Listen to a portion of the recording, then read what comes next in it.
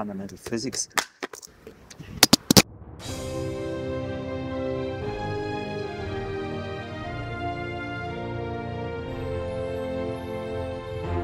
Welcome to Real Physics.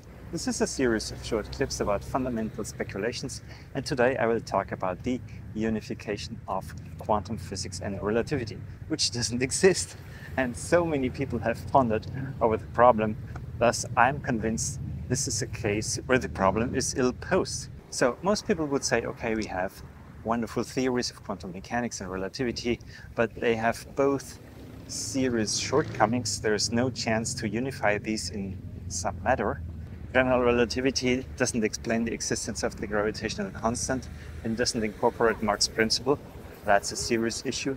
And quantum mechanics obviously has a lot of problems of explaining what about the collapse of the wave function, why do we have randomness at all in nature, and so on and so forth. So a lot of these problems are ill-posed, and I guess we have to take a radical, totally different approach, wonder why the respective constants of nature exist. And that's the royal road to understanding.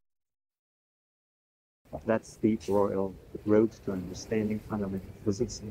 And obviously, relativity is related to the constant c, and even more obviously, H constant is related to quantum physics.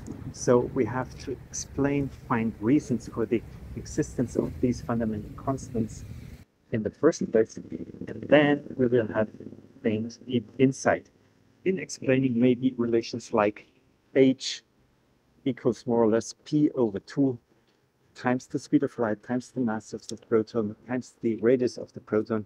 That's what I call Dirac's way to quantum gravity. And it's a much more fundamental approach if you wonder about this, if you're able to explain this equation. So to summarize, I mean, if for such a long time physics is in a dead end regarding the unification of quantum physics and relativity, there is no way some genius will show up and unify these totally incompatible formalisms. We have to take a radical different approach. If you enjoyed the video, don't forget to like it, and if you're interested in fundamental physics, subscribe to this channel.